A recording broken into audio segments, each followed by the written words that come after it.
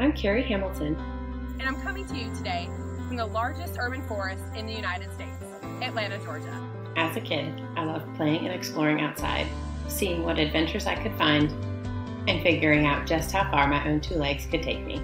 I can't say that all that much has changed, but the real question is, how do I get my students out here with me?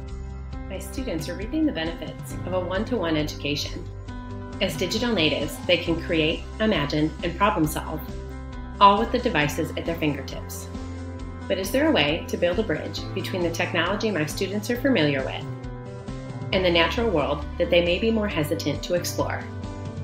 How can we leverage technology in a way that encourages our students to get outside and feel connected to nature?